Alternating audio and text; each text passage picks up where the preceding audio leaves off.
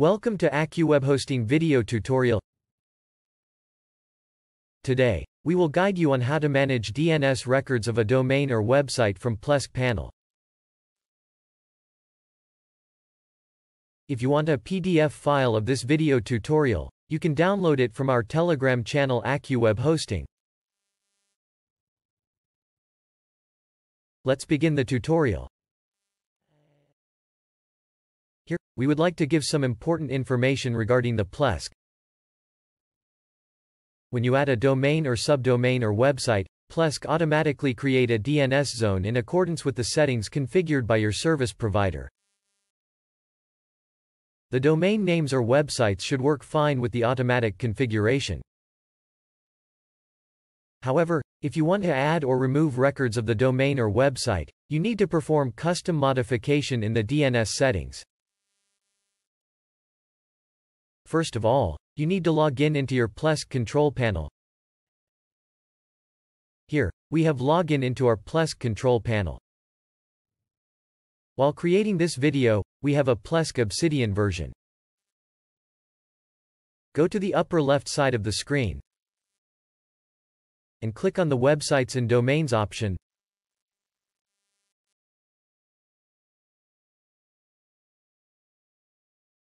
Once you click on it, you will see all the domains, websites, and subdomains that you have created under Websites and Domains.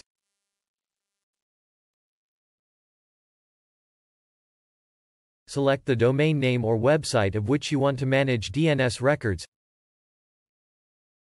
Here, we have selected AccuWebTraining.com as an example. Locate DNS settings and click on it.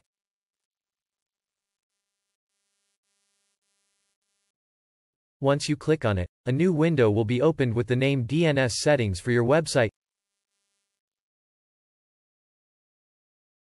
Click on the DNS tab. Here, you can see the records which you have added for your website or domain.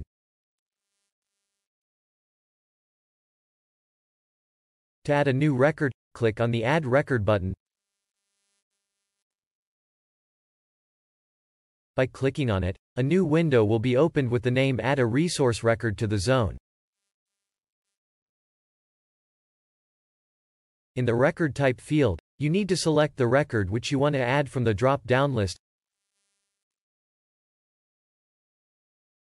For example, if you want to add a record for the subdomain nick.accuwebtraining.com, you need to select a record from the drop-down.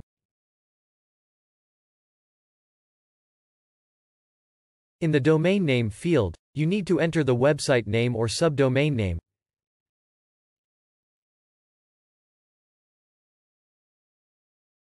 Here, we have entered Nick as an example. In the TTL field, you need to enter the value which you want to set. TTL is a value in a DNS record that determines how long it will take any change you make now to go into effect. The recommended TTL value is 3600.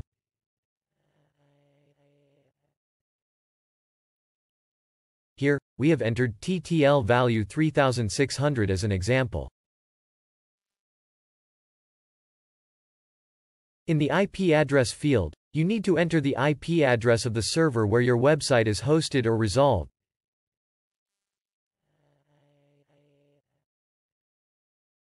Here, we have entered this IP address as an example.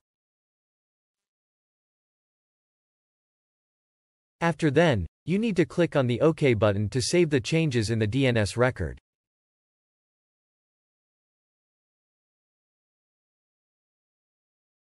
Once you click on the OK button, you will get a notification on the screen that the changes you made to DNS records are not yet saved.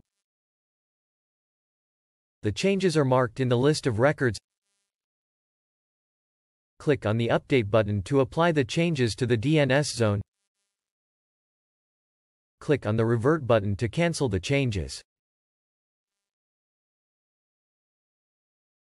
Here, we are going to click on the Update button because we want to add the record.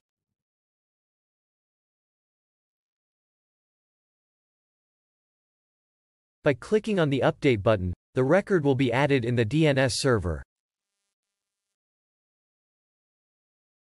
and you will get a message on the screen that the changes made to DNS records were successfully saved. You can see that the subdomain nic.acwebtraining.com is successfully added in the DNS zone. Please be informed that DNS changes may take 12 to 24 hours to propagate around the world. Once the propagation is completed, the website or subdomain will be started to point to your hosting server. That's all. Let's quickly sum up the context of this video. We saw how to manage DNS records of a domain or website from Plesk Panel. Hope this video will be helpful for you. If you like our technical videos, please press the subscribe button and press the bell icon to receive instant notification of our new videos. Each like is important to us, so do not forget to symbol us.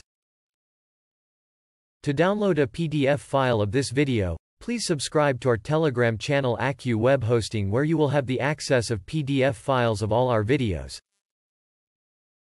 Thank you for watching. Let's quickly sum up the context.